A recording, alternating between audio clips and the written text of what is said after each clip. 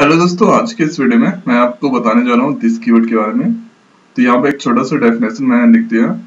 तो it eliminate the naming conflict और indicate करता है ये करंट इंस्टेंस को।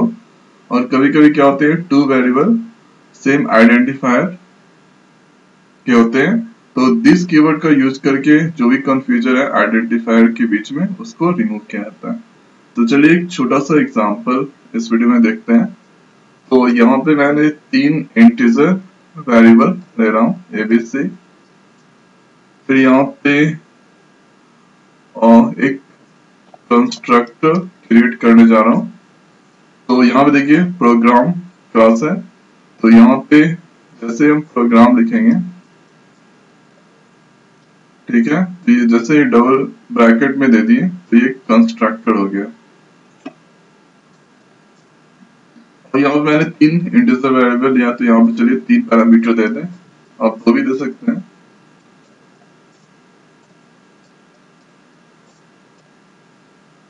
उसके बाद यहाँ पे अब हम दिस कीवर्ड का यूज करने जा रहे हैं।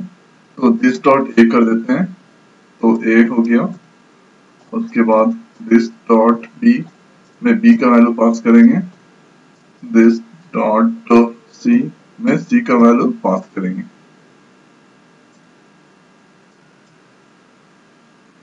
फिर यहाँ पे एक मेथड क्रिएट करने जा रहे हैं, पब्लिक वाइड और डिस्प्ले। फिर यहाँ पे तीन पैरामीटर पास कर रहे हैं, इंट ए, इंट बी, इंट सी। यहाँ पे कंसोल क्लास लिखने जा रहे हैं। उसके बाद राइट लाइन मेथड। उसके बाद यहाँ पे ए का वैल्यू हम प्रिंट कराएंगे, ए प्लस उसका स्लैश टी, तो ये 8 कैरेक्टर को छोड़ेगा। फिर यहाँ पे बी प्लस, फिर यहाँ पे स्लैश टी, ये 8 कैरेक्टर को छोड़ेगा। फिर यहाँ पे सी, फिर यहाँ पे फिर से कंसोल क्लास, फिर राइट लाइन मेथड।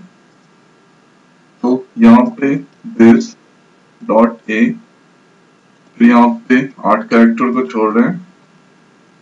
फिर यहाँ पे दिस डॉट बी, फिर से ये 8 कैरेक्टर को छोड़ने जा रहे हैं स्लैश टी की वजह से। फिर यहाँ पे दिस डॉट सी।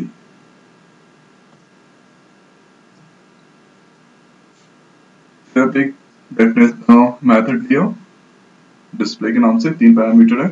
अब चलिए मेन मेथड के अंदर जाते हैं और यहाँ पे हम प्रोग्राम क्लास का ऑब्जेक्ट क्रिएट कर रहे हैं। Programme p equal to new, यहाँ प्रोग्राम हो गया। तो यहाँ पे मैंने तीन पैरामीटर लिया। तो यहाँ पे चलिए तीन पैरामीटर देखिए, यहाँ पे लिखा हुआ है इंट ए बी सी। तो तीन वैल्यू यहाँ पे दे रहे हैं। जैसे पहला वैल्यू हम दे रहे हैं यहाँ पे और 10, 20, 30। अगर एक और वैल्यू दीजिएगा, यहाँ पे देखिए एरर मैसेज आ रहा है। तो यहाँ पे देखिए console does not contain constructor take for argument, यहाँ पे तीन ही आपको देना पड़ेगा। अब यहाँ पे अब देखिए एरर चला गया। अब यहाँ की ऑब्जेक्ट का यूज करके फिर यहाँ पे डॉट प्रेस करेंगे, तो यहाँ पे देखिए डिस्प्ले मेथड को कॉल कर सकते हैं। यहाँ पे भी आपको तीन पैरामीटर आपको देना पड़ेगा। चलिए दे देते हैं 100, 200, 300। तो एक सिंपल सा प्रोग्राम हो गया जिसमें मैंने दिस कीवर्ड का यूज किया। चलिए प्रोग्राम को पहले एग्जीक्यूट करके दिखा दें। तो देखिए 100, 200, 300, 10, 20, 30 ये आउटपुट आ रहा है। अब चलिए इस प्रोग्राम को मैं एक्सप्लेन करता हूँ कि कैसे वर्क कर रहा है। तो यहाँ पे अगर कोड को डिबग कीजिएगा या फिर रन कीजिएगा तो कंट्रोल मेन मेथड पे जाएगा। उसके बाद ये यहाँ पे आएगा प्रोग्राम देखिए प्रोग्राम क्या है, यहाँ पे एक क्लास है यहाँ पे। तो इसका मैंने ऑब्जेक्ट क्रिएट किया है p, और इससे मैंने न्यू कीवर्ड का यूज किया है। अब यहाँ पे ये एक कंस्ट्रक्टर हो गया, ठीक है। ये कंस्ट्रक्टर मेथड और कंस्ट्रक्टर में डिफरेंस क्या है कि ये मेथड है, ठीक है, लेकिन यहाँ पे ये इसको हम कंस्ट्रक्टर कहते हैं।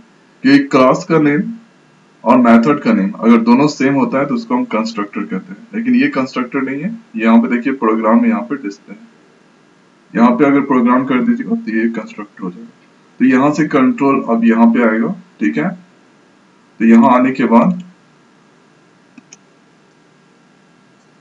यहाँ पे आने के बाद ये देखिए पहला जो पैरामीटर है उसमें 10 वैल्यू है, तो ए यहाँ पे 10 हो जाएगा। उसके बाद यहाँ पे बी 20 हो जाएगा। उसके बाद यहाँ पे सी 30 हो जाएगा, ठीक है। उसके बाद ये कंट्रोल यहाँ पे आएगा। तो ये ए जो है पैरामीटर वेरिएबल के लिए, इसके लिए, और बी क्या है यहाँ, और पैरामीटर ये सी पैरामीटर यहाँ पे वेरिएबल के लिए। तो यहाँ पे देखिए दिस कीवर्ड के बारे में इंडिकेट करता है करंट इंस्टेंस। तो ये क्या है, इंस्टेंस है, इसको ये इंडिकेट करता है। तो यहाँ पे दिस डॉट ए, जैसे देखिए यहाँ पे ए, हम ए के पास कर्सर लगे तो यहाँ पे देखिए ए आ गया है, बी के पास ले गए, देखिए हम बी को इंडिकेट कर रहा है, ये बी को इंडिकेट कर रहा है ना कि ये बी को। यहाँ पे देखिए सी पे लगे तो ये सी को इंडिकेट कर रहा है ना कि ये सी को। तो ये इंडिकेट करता है दिस कीवर्ड करंट इंस्टेंस। तो ये इंस्टेंट है, इसको ये इंडिकेट करता है, ठीक है। अब यहाँ पे हम ए के पास ले गए तो ये देखिए पैरामीटर वेरिएबल यहाँ पे इंडिकेट कर रहा है, ये बी यहाँ पे इस बी को इंडिकेट कर रहा है, करंट थोड़ा यहाँ पे हो गया। और यहाँ पे अगर हम सी लेंगे, जैसे यहाँ पे हम सी लगे, देखिए ये दोनों सी मैच कर रहा था, ये पैरामीटर वेरिएबल के लिए।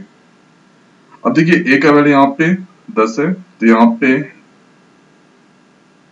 यहाँ पे दिस डॉट ए का वैल्यू यहाँ पे 10 चला जाएगा, यहाँ पे दिस डॉट ए का वैल्यू यहाँ पे 10 हो जाएगा।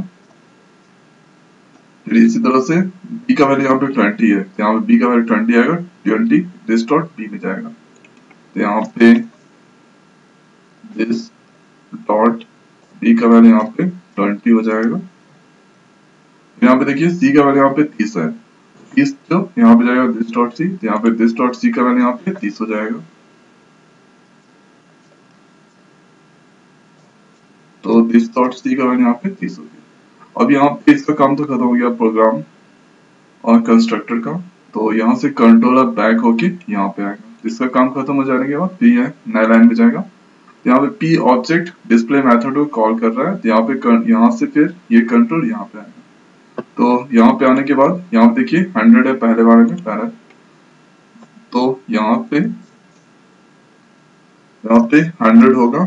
अब यहाँ पे ये 200 होगा, अब यहाँ पे 300 होगा, ठीक है।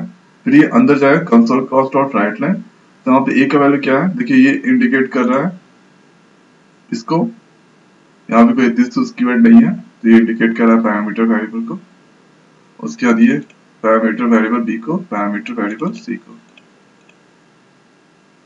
तो ये 100 जो कि यहाँ प्रिंट करेगा 100,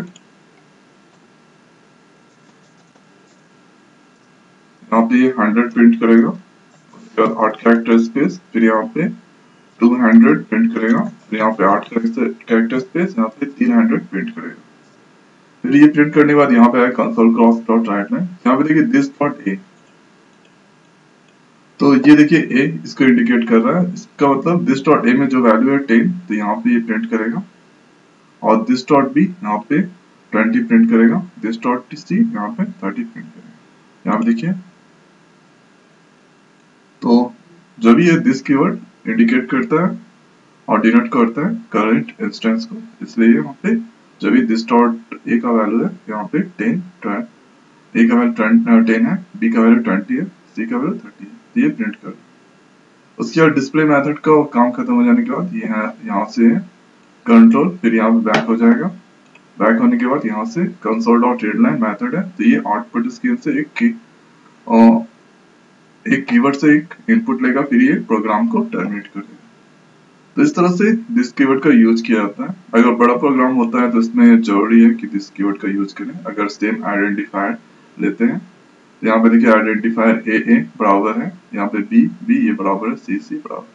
तो इसलिए हम लोग दिस कीवर्ड का यूज करते हैं कि जो भी नेमिंग कॉन्फ्लिक्ट है, नेम अगर यहाँ पे ए कर दे इसमें थोड़ा दिक्कत होगा कि ये किसके लिए है, ये ए के लिए, ये बी ए, ऐसा तो पता चल रहा है कि ये ए के लिए है, लेकिन नेमिंग कॉन्फ्लिक्ट ना हो, नेम से थोड़ा प्रॉब्लम ना हो, इसलिए यहाँ पे ऐसा करते हैं कि बड़े प्रोग्राम में जो भी यूज करते हैं दिस कीवर्ड का यूज करके जो भी नेमिंग कॉन्फ्लिक्ट है उसको हटा देते हैं।